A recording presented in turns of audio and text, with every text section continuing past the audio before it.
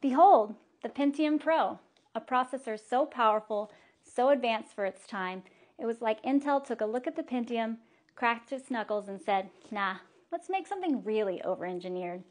And what do I have here? Not one, not two, but 3 brand new sealed Pentium Pros. That's right, these bad boys are as untouched as my high school love life. Look at them, pristine, unopened, pure, unlike my browser history. The Pentium Pro was the 90s ultimate flex. Designed for serious workstations and servers, it was packing a massive 256 kilobyte, 512 kilobyte, or even 1 megabyte of L2 cache, right there on the CPU package. That was unheard of. It was like Intel just casually decided to shove an entire second processor inside the first one. Because why not?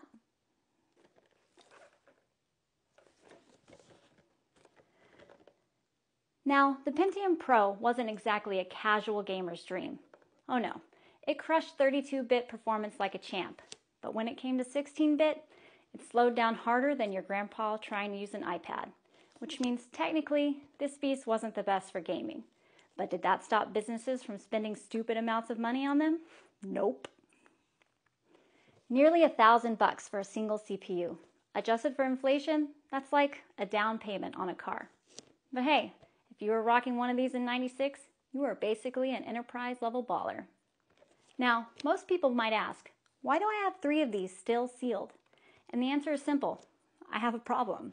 A beautiful, silicon-based, financially irresponsible problem. Some people collect coins, stamps, or friends. But me, I collect brand new vintage processors. Because nothing says I make great life choices, like stockpiling 30-year-old technology no one can use anymore. But let's be real, these things are sexy. Gold heat spreader, a sleek ceramic body. It's basically the James Bond of CPUs. And I could open one, but then I'd have to live with the guilt of ruining a perfectly preserved piece of history. Or should I? No, I must resist. Sealed it shall remain, for the sake of future generations who might one day discover these and whisper in awe, wow, people really wasted money on weird things in the 90s. Pentium Pro, an absolute legend, ahead of its time, expensive as hell, and now a gloriously useless but sexy relic of the past. And if you think this is bad, just wait till I show you the stack of shrink-wrapped Sound Blaster all 32 cards I'm hoarding.